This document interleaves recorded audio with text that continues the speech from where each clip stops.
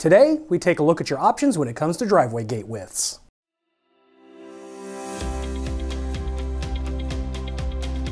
Hey everyone, Jason from Iron Fence Shop. Whether you're considering our Stronghold Iron or Infinity aluminum driveway gates, chances are you may have some questions on what width gate will work best for your project. The problem is that there is no standard driveway gate width. So today I wanted to go over 4 questions to ask yourself and show some example scenarios to help you choose what width driveway gate will work best for your project. The first question to ask is, how wide is your existing driveway? Now this can vary widely. Grab a tape measure and find out how far the driveway spans from edge to edge. This measurement is especially important for concrete and asphalt driveways, but still something you want to know even if it's a gravel driveway that you can adjust the width of easily. I get a lot of calls where people tell me that they want a price on a driveway gate. However, when I ask about the width of the driveway, they have no idea what the measurement is. They'll just tell me that it's a standard driveway size. Well, driveways can range as narrow as 8 feet and as wide as 30 feet, so there really is no standard driveway size. Before you start gate shopping, be sure you know exactly how wide your driveway is and have that measurement handy.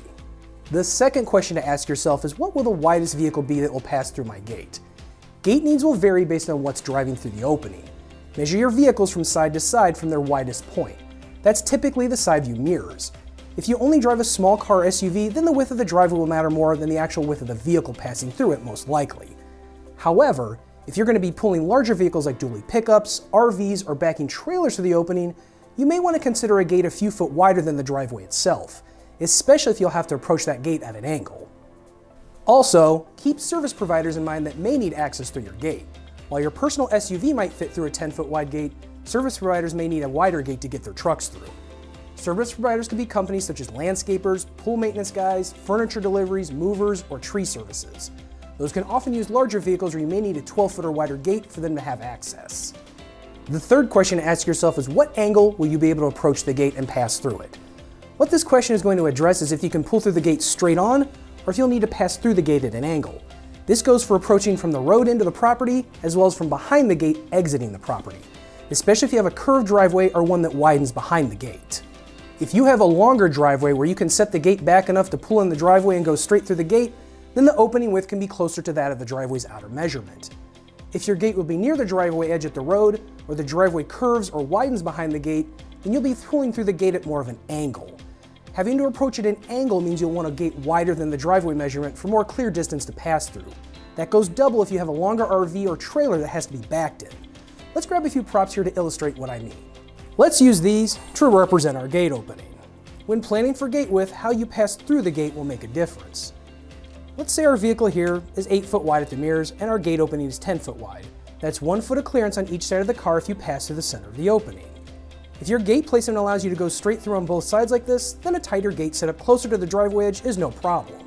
However, if gate placement or driveway setup means that vehicles have to pass through at an angle like this, now our tight gate opening may not work, especially with longer items like RVs or trailers that have to be backed in. In this case, we need a wider opening so we can swing the car into the driveway and pass through at that angle. It's not uncommon to have a 12-foot wide driveway and a 16-foot wide gate opening. As anyone that's had to back up an uncooperative trailer can attest, the more room to fit through, the better. Especially with narrower driveways that aren't much wider than what you're backing into the gate.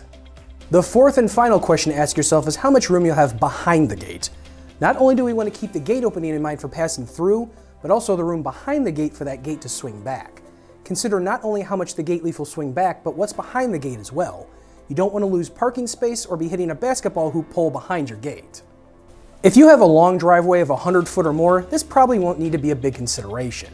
However, if you have a shorter driveway where the gate will be near the parking area at the end of your driveway, this is key to know, especially if you're deciding between a single or double leaf setup in our 10-foot and 12-foot gate widths. You want to make sure that when the gate swings back, it's going to leave you enough parking area behind it when open, especially in multi-car households where everything isn't tucked away in the garage. Once you've answered those 4 questions, that should help you start narrowing down a proper gate width. Now let's take a look at the various gate widths in some example scenarios. To give you some frame of reference, here's a home with what would be considered a single lane driveway. This concrete driveway is 12 foot wide up until it expands at the garage. You'll typically find these longer and narrower driveways in older neighborhoods or homes with larger lots. Here's an example of another home with what would be considered a 2-car driveway. This driveway is 16 foot wide from side to side. You'll typically find these shorter but wider driveways in newer subdivision neighborhoods. We're going to use these two locations to show how the different gate widths look with some example markers and vehicles. Our driveway gates start at 10 foot wide and go up to 20 foot wide in 2 foot increments. So we stock them in 10 foot, 12 foot, 14 foot, 16 foot, 18 foot, and 20 foot widths depending on the style. The 10 foot and 12 foot wide gates can be a single leaf or a double gate depending on the style. The 14, 16, 18, and 20 foot wide gates only come in a double gate configuration. For example, a 16 foot wide double gate would be made up of 2 8 foot halves that open in the middle. For our real world examples we're going to look at, I built some neon orange markers to show the width of the gate on each side. For the vehicles in the photos, we're using a full-size GMC pickup that is about 8 foot wide at the mirror edges and a Hyundai Sonata sedan that's about 7.5 feet at the mirror edges. First up is a 10 foot wide driveway gate opening. As you can see, the orange markers are sitting a little inbound of our 12 foot wide example driveway. However, it's still wide enough to fit our full-size pickup truck through. If you can pull straight into the driveway and have a vehicle this size or smaller, then a 10 foot gate should be fine. However, if you have a larger vehicle, trailer, or have to pull in an angle from the street, I would suggest stepping up a size or two. Next up is a 12 foot driveway gate opening. Our full-size truck can cleanly fit through a 12 foot gate.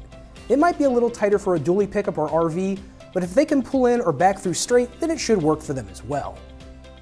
Before we go any further, this is actually a good time to bring up sizing your gate based on your driveway. Whatever width your driveway is, you typically want to go one gate size wider.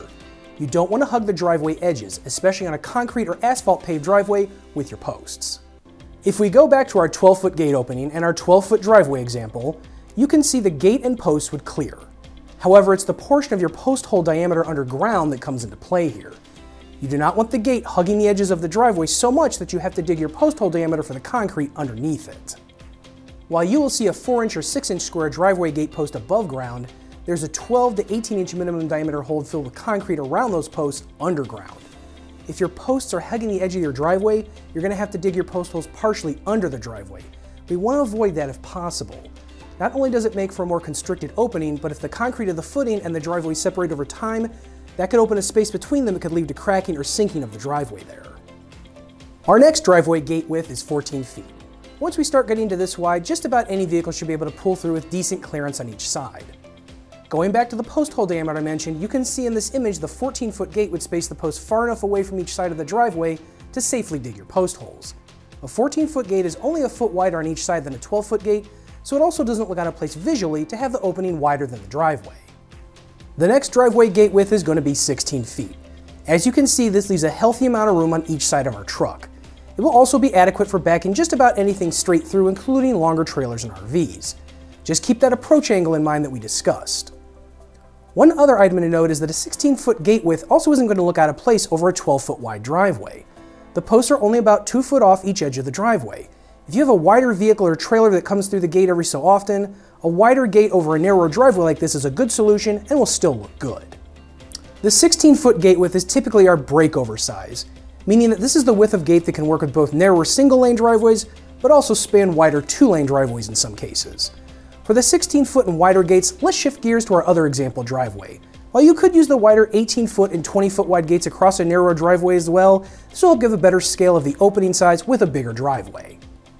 Here is a 16 foot opening across that wider 16 foot wide driveway. At 16 foot wide, you can squeeze a full-size truck and a standard sedan in for parking. It's a tight fit, but they can be parked next to each other. If you may have traffic passing each other through the gate, I would not go this tight. One driver not paying close attention can mean contact between the vehicles, especially if having to pass through at an angle. As with our 12 foot gate and 12 foot wide driveway example, I would bump up at least a size to 18 foot wide to get those posts away from the edges of the driveway. Our next driveway gate width is our 18 foot.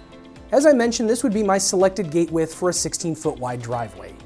It spaces the posts off the edge of the driveway more cleanly and leaves more room to pass through. It's possible you could drive 2 cars through an 18 foot gate at the same time, so long as they are both coming at the gate straight and paying attention. Our final and largest stock driveway width is 20 feet. This width still pairs nicely with a 16 foot driveway and allows enough room to get 2 vehicles through if you need to. Even if you aren't pulling 2 vehicles through at the same time, a wide gate like this can be helpful if you have larger vehicles and trailers that you have to back in or approach the gate at a more severe angle with. A 20 foot double gate made up of 2 10 foot leaves is as wide as we go for our stock gates. We have had folks use 2 of our 12 foot single gates to make a 24 foot wide double gate and custom made wider double gates up to 26 feet. There are two reasons why we and many other gate makers typically stop at that 20 to 24 to 26 foot mark. The first reason is that really wide leaves start putting a lot of leverage force on your post. We don't want to build a gate leaf so wide that it overwhelms the mounting post or gate hardware. The second and other reason is shipping. Once you get beyond a 12 foot wide individual gate leaf, the number of carriers that want to deal with trying to home deliver a pallet that long falls off pretty rapidly. And those that will do it charge a premium to transport pieces that long. It can also make offloading the gate at your home more difficult without equipment of some kind. Once you pass that 20 to 24 to 26 foot mark for gates, you get into a different type of gate. Rather than swinging on a post, they slide back and forth. However, I'm not going to go into sliding and rolling gates as we don't make and sell them. Sliding and rolling gates are extremely costly to transport, can easily cost 3 to 5 times as much as a swing gate, and are not as DIY friendly to work with. Hopefully this helps you in choosing the width of driveway gate that will work best for your project. Be sure to check us out here at ironfenceshop.com. Want to know 6 questions to ask yourself before shopping for a driveway gate? Check out this video we did. If you have any other questions, you can shoot us an email at sales@ironfenceshop.com or give us a call at 800-261-2729. We look forward to hearing from you.